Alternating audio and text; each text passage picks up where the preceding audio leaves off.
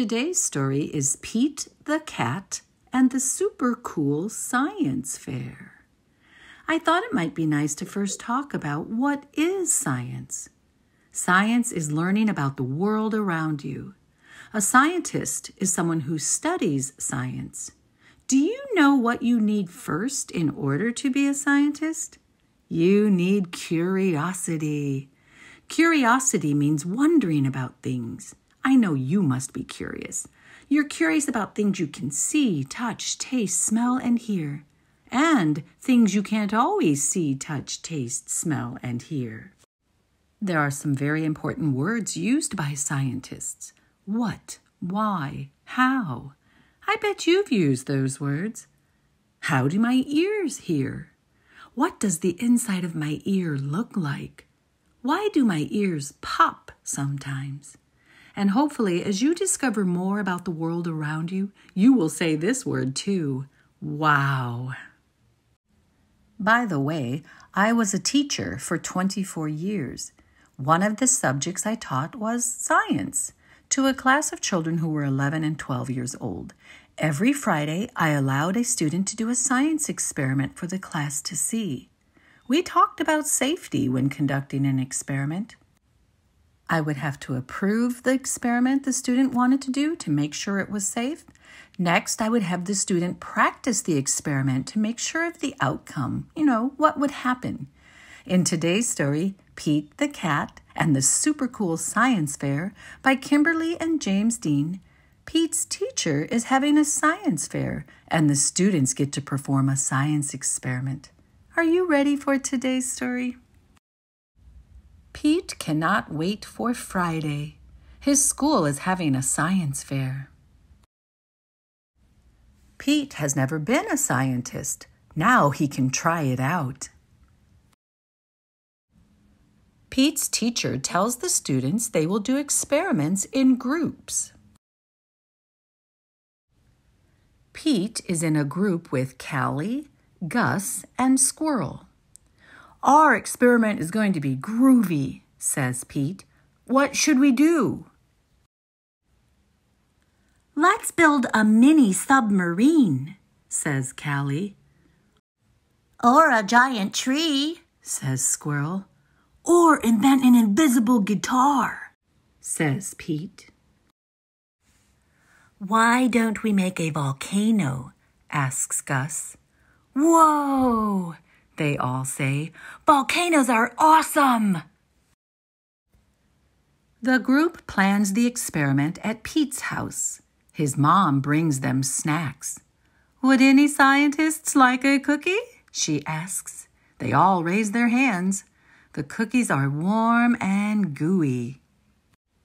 By the way, there's a lot of science involved in baking cookies, and I hope you are curious and wonder more about it.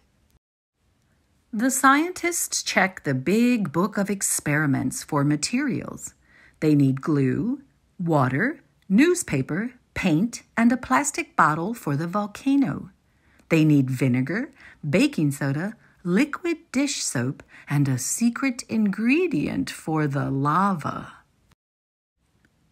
Pete and Gus mix the glue and water. Squirrel and Callie tear the newspaper into strips.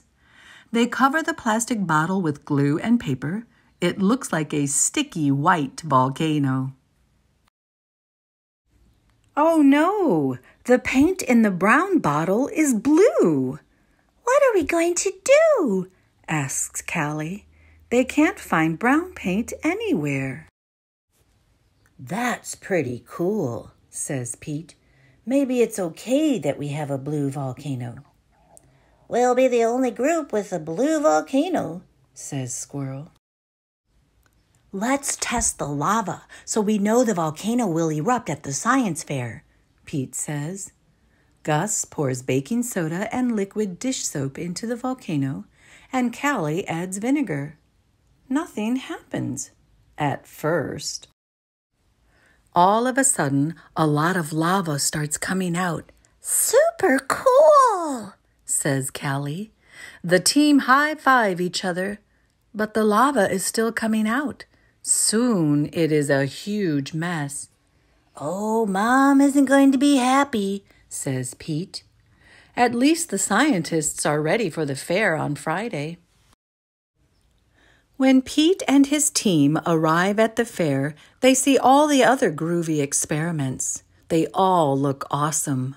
Grumpy Toad and Octopus grew rock candy in jars. Emma and Marty made slime. "We don't stand a chance," says Gus.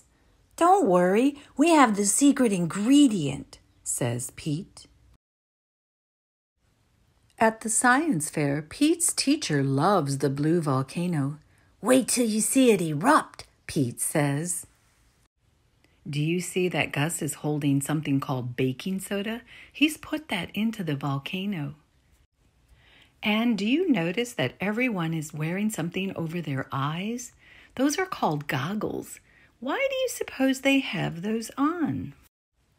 The whole class watches Callie pour vinegar into the volcano.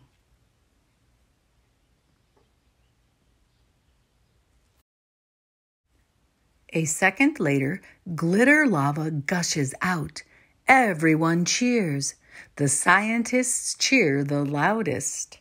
Oh, they put glitter in there too. That's what the secret ingredient was. "Science experiments are hard work," says Pete, "but being on an awesome team makes them a whole lot easier." And you see their trophy? It says coolest experiment at the science fair. Don't forget, safety is very important with science experiments, so don't you ever try one without an adult's permission. Stay curious.